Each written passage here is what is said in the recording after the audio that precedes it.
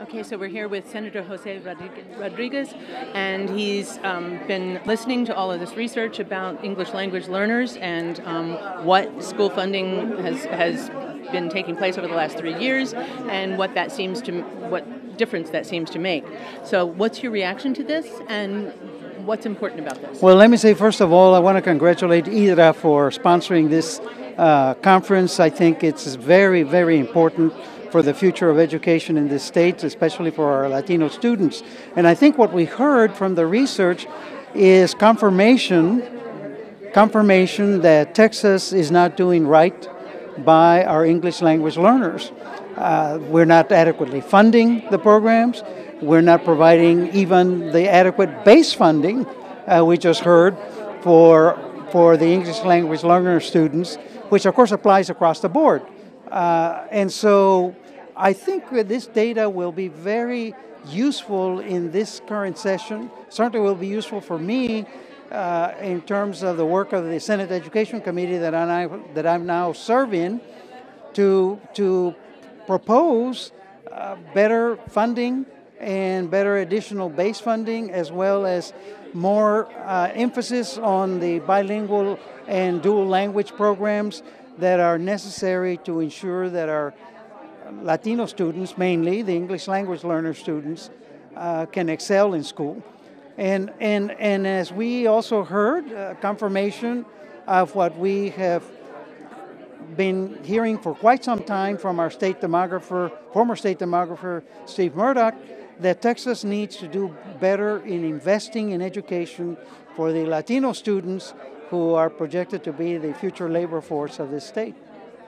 That's why it's important. That's why it's extremely important. I think if Texas wants to compete, if it wants to stay ahead in the 21st century economy, then Texas and indeed the whole nation need to do a lot more for our English language learners and our students and the programs that they have to go through, the teacher preparation, more teachers that are certified, that are qualified to teach our students, so that we can have a labor force that is going to be trained and educated to meet the needs of the state. Okay, and we're here with Dr. Julian Vasquez-Gillig, who was one of the panelists earlier this morning on this conversation, and I, by the way, did tweet out that link to your blog post so that people can find it. Thank you for that. Tell me what you've learned here today.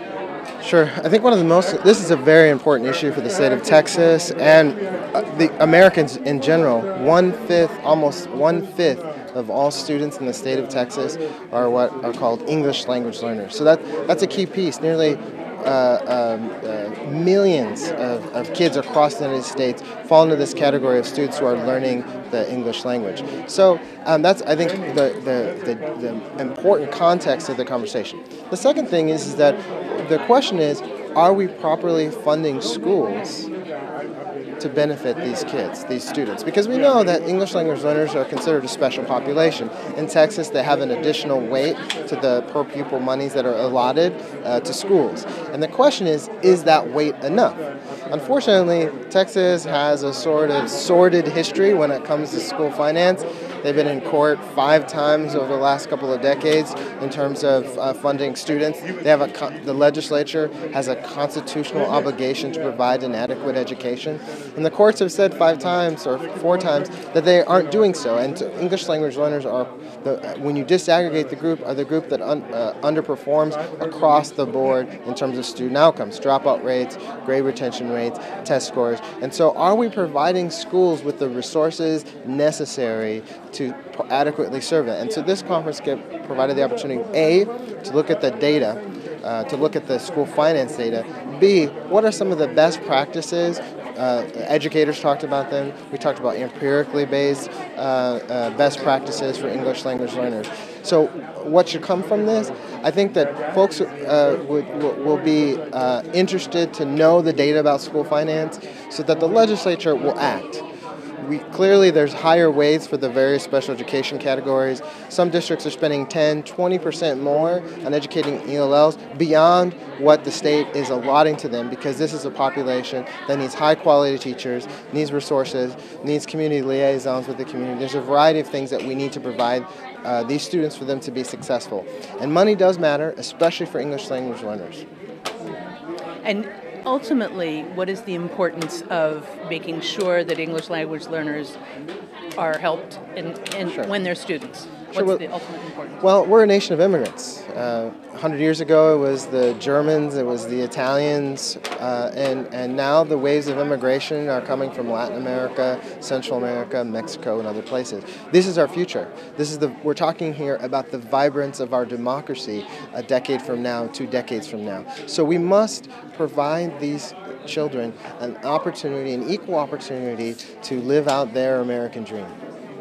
I think obviously there's a great deal both of interest, but clearly some concern about where we are as it relates to providing quality programs, especially for secondary level students. Based on the comments I've heard, there's clearly an understanding that we are not where we want to be, certainly in the areas of teacher preparation, curriculum, materials, providing support to help school districts both identify but also retain teachers that are needed in this area. And clearly that if we don't do a more effective job, that there are going to be some serious economic consequences if we don't offer. And that gets to the other part of it, why this is important. I mean, what's the global sort of significance of this? Clearly, based on the data that we saw today, too many of our EL students are not achieving at levels required by the state to meet state graduation requirements. And if many of them don't get through our high schools, they're going to drop out. We know based just on extensive research that's been done on the impact of level of education on not only earning power, but there are related studies that suggest that people that are better educated have better health situations. They can people that are better educated have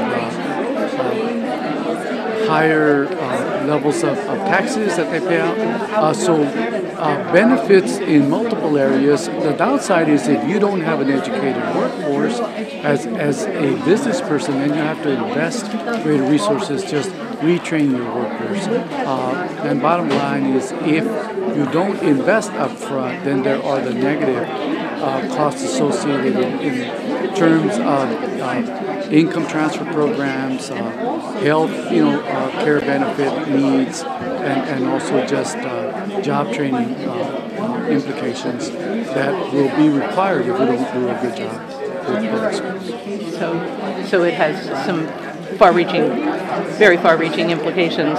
Far-reaching, we have to get beyond the notion that, well, if we don't do well, it's just this one individual and the problem will be gone next year or in a couple of years. No, it's an issue that our failures stay with us for a lifetime. And what people are talking about at the tables right now are what are the next steps? Right? What are the next steps, given what the research has said about not only the characteristics of schools that are successful, what we found about funding levels are required. What are the kinds of changes that we need to start making in schools in terms of how we identify the students, what kinds of instructional programs we provide for them, how we support our teachers, how we make sure that we don't use data around tests. Assessment is important. We understand that there's concerns about too much testing. At the same time, if we don't have some measure, then how do we know how our kids are doing?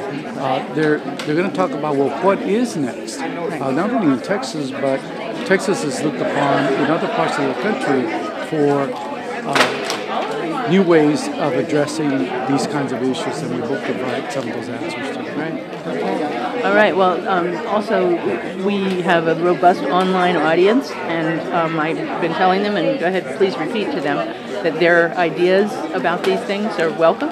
Yes, of course. We are physically around these tables. We understand that there is a vast amount of expertise out in the field. Those of you that are joining us online, we would not only welcome, we would really seriously ask that you share your insights, your perspective, your expertise, so that we can share them as we put the proceedings together for a wider distribution. So even beyond today? Beyond today, there will be an ongoing both conversation and dissemination of it. Wonderful. That's terrific. Thank you so much. Thank you. Today I've learned that the importance of making resources and funding equitable for English language learners, and the importance of that. Why? Because we need to make sure that they're getting the equitable services instructionally and academically in the classroom. And you're going to be taking some of this back with you? Yes, I will be taking because some of this. Because you're the head of bilingual services? Yes, yes. Right. Why is all of this important? It's important because I think it's important that for everyone to understand that our English language learners are students first most, but also because it's important to look at their linguistic needs and academic needs individually and then determine how to plan for them appropriately so that they're able to get the services that they need. And Harlandale has one of the highest percentages, if I recall correctly, in the San Antonio area of people who are English language learners? I don't know we're the highest, but we have quite a few. We have about 2,500 students in our district, and so. What happens if we don't address this issue right now? I think it's important for our students. If we don't address the issue, I don't think the students will get the support and services that they need. And then what? And then there'll be a huge gap. Well, it's already a gap, but even the gap will just continue to grow, and the students will not be able to just have the same opportunities that everyone else has. And that is a cost to the rest of society as well? Yes, and so that also will have a huge impact actually because we're such a large population for our ELLs, it will have a bigger impact on what our future is and our future of our kids. So there's a pretty good audience online out there watching us right now, many of them, it sounds like, are educators and people who are pretty passionate about this as well. Feel free to let them know that you're interested in hearing what they have to say. Well, I appreciate you taking time to listen even just in today's segment, but also just to continue to support students and continue to fight for students, and of course reach out to me in any way that I can help support as well. Thanks so much. Okay, thanks. Linda, you're with Our Lady of the Lake University, and you've been partnering with IDRA on this? Yes, I'm a tenured faculty member here at Our Lady of the Lake. I'm the coordinator of bilingual education. And so Our Lady of the Lake was one of the first bilingual education, or was the first bilingual education program that was certifying teachers in the state. And so we had a 40th anniversary a couple years ago, and a lot of people from IDRA were here. I know Albert Cortez and Abelardo Villarreal were all graduates of Our Lady of the Lake. And so a lot of the leaders in bilingual education have come out of this program. It's very exciting when you talk about bilingual education, although it's very difficult to train teachers in bilingual education because of the lack of resources, not only at the K-12 level, but also at the university level. And so here at Our Lady of the Lake, recently what we did was we even took linguistic classes that were offered only to bilingual educators, and now we're offering them to all students. But as I sat here today and listening to the gentleman from the Civil Rights Office speaking, he was talking about the training that we do in terms of ESL students. And I thought to myself, we're offering these courses, but we only offer them for bilingual educators.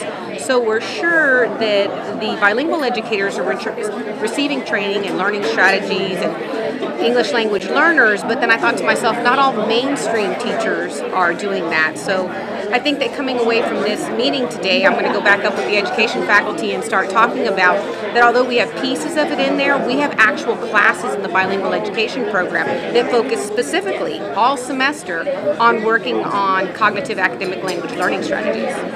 Wow. And that's important for people who are teaching all sorts of subjects. Yes, all subject areas, because of the amount and the increasing number of ELLs in our communities, right, especially here in San Antonio. And so there is a very high likelihood that they're going to come in contact with kids who are ELL. Absolutely. So they need to at least have a bit of a hand up. Yes, and we are looking to train more bilingual teachers. I mean, we have a lot of spaces available from districts that call all the time, stating that we're not training enough bilingual educators. And so every student that has come out of Our Lady of the Lake in our programs have received jobs right out of the gate. Okay. As soon as they take their test, we have a 98% pass rate for our tests. 76% of our teachers after 5 years are still in the classroom teaching. And so we're doing a really good job. We just don't have enough of them. At the national level, for the National Association of Bilingual Education coming up in March, the BESL organization, which is our bilingual educator student organization, is going to be discussing along with UTSA the pipeline and how we're not training enough teachers in bilingual education and ESL education, that they're not coming into the field. And so without them coming into the field, we have more alternative certification teachers in the classrooms, which aren't always trained at the highest levels. And we also have a lot of permanent subs in classrooms because we just aren't producing enough teachers. So say you could talk to a kid in high school who's getting ready to come to, getting ready to think about college and careers and stuff like that. What do you say to the kid that says they really should focus on not just being a teacher, but being a bilingual teacher? How do you, what do you tell them? So what's in it for them? What's in it for them? The joy of teaching, because we know we're not here to make the big bucks. As part of Our Lady of the Lake and being from the Sisters of Divine Providence, we call teaching a calling. We're like, it's not really so much a profession as it is a calling, because we don't want teachers in the classroom who don't want to be there, who are not happy, or who don't understand going above and beyond to work with ESL learners or to work with children who come from a second language. We have so many new immigrants into the community, especially from Catholic Charities, how they've been bringing a lot of children over. So we have schools that we have adjunct professors teaching at who are principals, and they have kids from 60 different language communities in their classes, and yet we're not training the teachers fast enough to work with them. So when we talk about bilingual education, we're not only talking Spanish-English anymore, although that is huge for South Texas. We're starting to train for all languages. And so when I prepare teachers here, they'll ask me, why are we studying Hungarian, or why are we studying Javanji, or why are we studying Tagalog? And I say, because you never know who you're going to get in your bilingual class, and it's not enough to know phonemic awareness and morphology and orthography. For the English and Spanish language only, you have to understand it and be able to research and find this material in other languages. And so that's been a huge push as well that we're working on. But yes, anyone who would like to become a bilingual educator, I say come to Our Lady of the Lake and come to our program and look at it and see. We've got small numbers in our classroom. I teach maybe 12 to 15 per class. Sometimes they're as low as 10 kids in the classroom. But we're very hands-on, and we're training leaders. We're out at national conferences, we're at state conferences. My students are presenting. I try to kind of stand back and just build leaders and let them do the work. Well, I think it's been a very educational experience. Particularly, I think that it has been where you bring people who are on the ground teaching students that are English learners, and people from colleges and universities, research community, policymakers, and so forth. So that exchange and finding out where people are coming from has been very informative.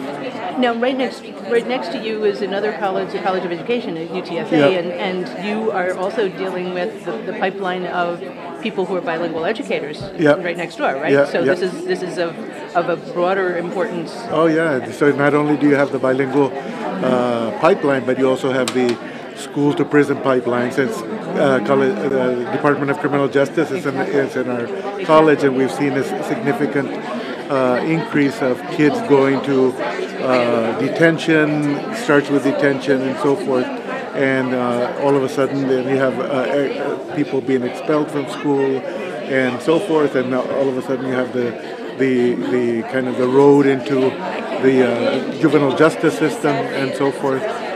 So that's a major part, and particularly because you have students who are poor, for example, from economically disadvantaged backgrounds, students who are English learners and so forth are the ones that are more likely to get into trouble with the criminal justice system. So those are the ramifications of doing nothing. Right, exactly. And what is the upside of doing something? Oh, the upside is, I think that a small investment in terms of the education of kids and improving the academic preparation of kids who don't speak English fluently and so forth, getting them ahead and so forth, getting them to finish school, getting them to go to community colleges, to four-year institutions, have careers and so forth, that they become taxpayers and so forth. They contribute back to the community, and these are individuals who are more likely to be civically engaged and so forth and participate in the larger society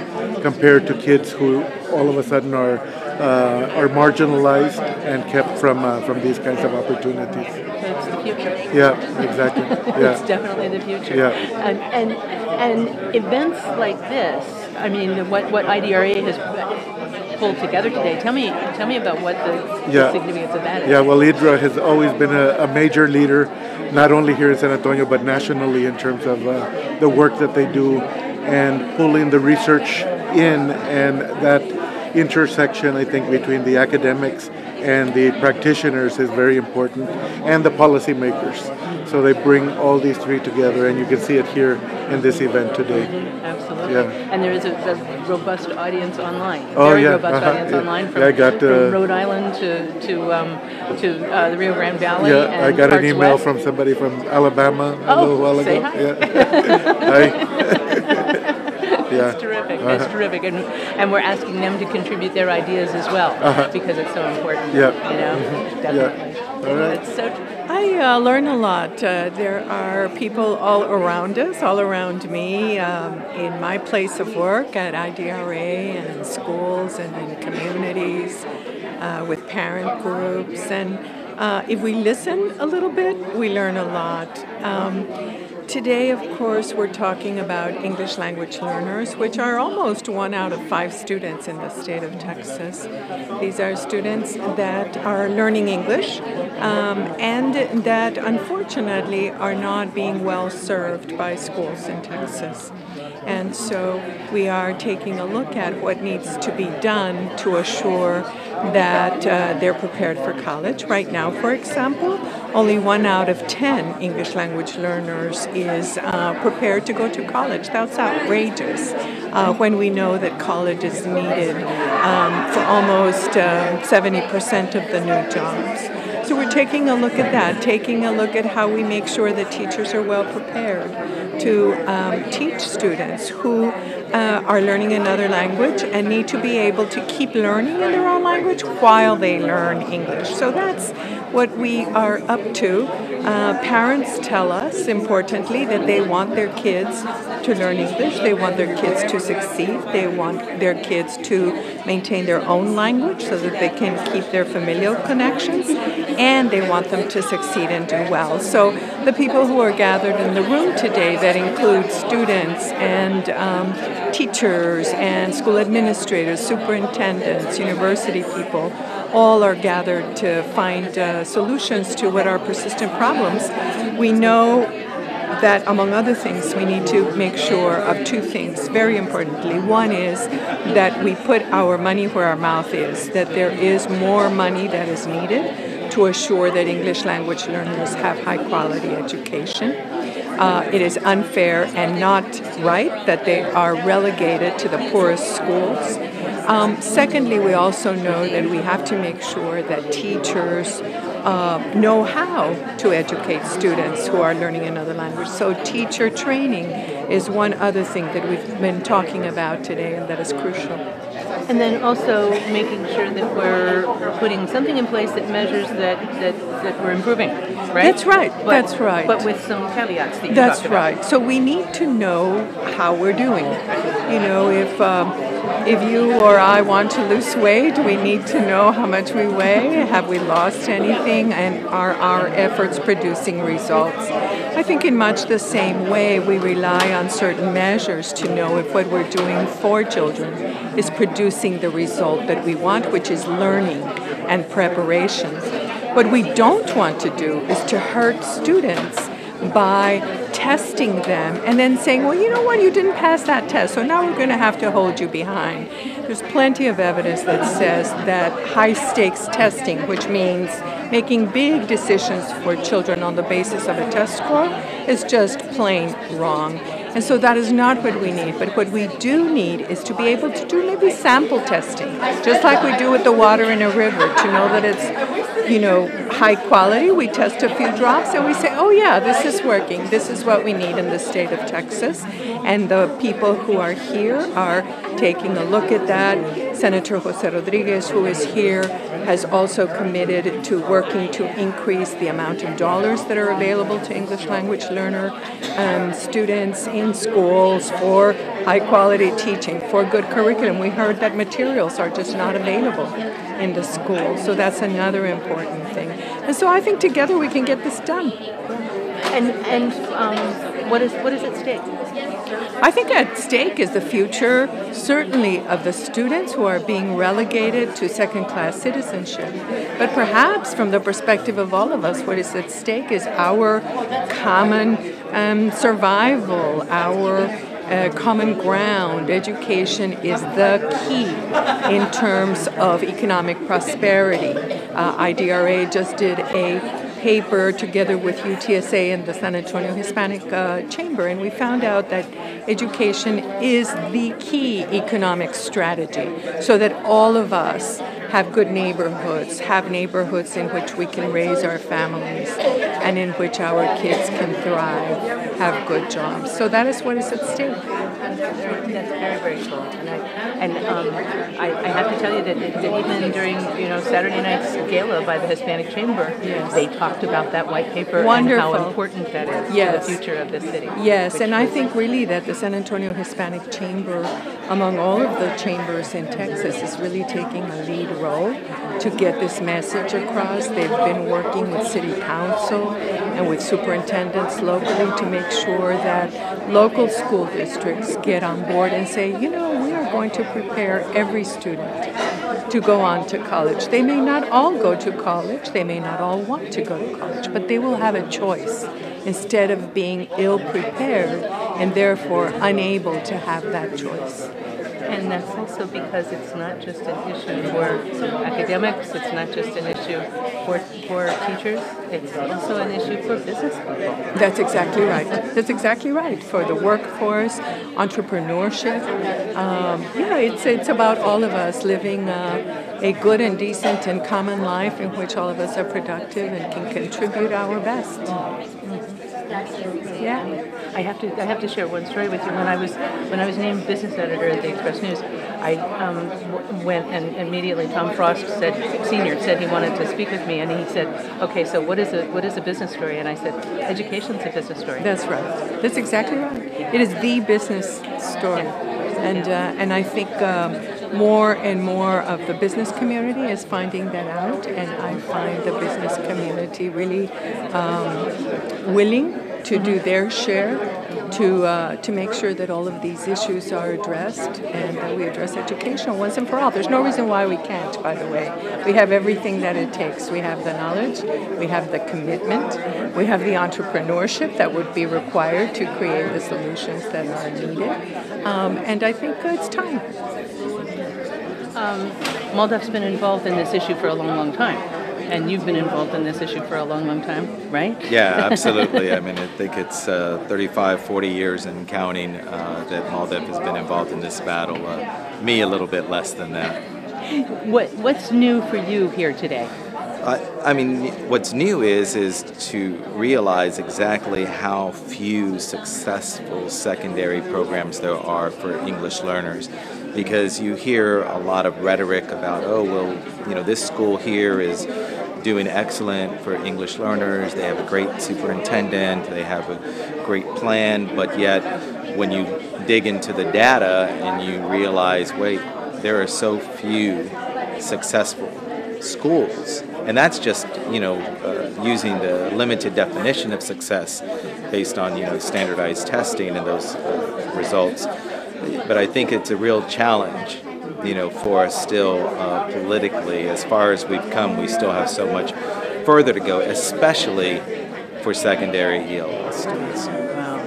And so, yes, we heard earlier today about political solutions or the political process, and you're also involved in still involved, right, in a couple of lawsuits about this. Yeah, whether it's a lawsuit about the funding for English learners, or it's a lawsuit about the lack of educational opportunities in the classroom for English learners. Texas has far better policy on paper for English learners than many other states, but when it comes to funding policy, that is so divorced from the actual resources those students need to succeed. And when it comes to monitoring and implementing the programmatic policies that we have on paper, that's practically non-existent, and it's essentially set up so that the state can do the least amount of monitoring and intervention to support school districts that are already strapped for resources. What are the consequences? Well, I mean, if you're talking about the individual student, it means that student never reaches his or her full potential, and that's just the wrong thing that we should be doing for any child in Texas. If you're talking about for the family, then of course it's going to be lack of support. If you're talking about the community, then you have people who aren't going to be staying in certain communities. You have state and national economic consequences, whether it's dealing with pay, whether it's dealing with professions, filling certain professions as we move to a more advanced technological world, or if you're looking at health and housing and criminal justice system. I mean, all of these are going to be impacted if we fail to educate students and fail to deliver the educational opportunities they need to succeed. So where do we have to go from here? I mean, what are the next steps? You're talking next steps at your table? Yeah, absolutely. And I think the real progress that we need now is, one, to ensure that certain policies are changed so that we can build a bigger and better pipeline of qualified teachers for English learner students. I think that we need to look at our policies regarding testing and what that testing is, and how we're diverting so much of the resources to testing companies as opposed to the students who actually need it in the classroom. It just has to be a comprehensive solution that has a marriage between education policy and the research that shows what can work. Absolutely, that's what has really been missing largely over the years since the great battles won in the early 1980s. But now here we are, in a new era, and we need to push and progress the movement. Thank you so much for taking the time. I really appreciate it. Thank you.